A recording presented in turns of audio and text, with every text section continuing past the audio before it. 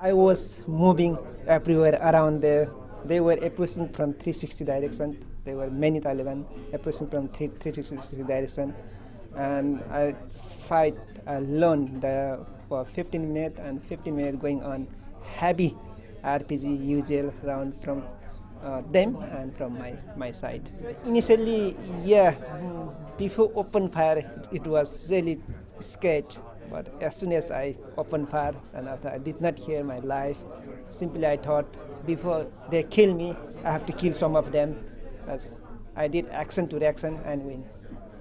3 of them were flat on the ground, they were died, and some of they were screaming, crying, saying Allah Akbar, and they were extracting later on. They were extracting casualty and dead body.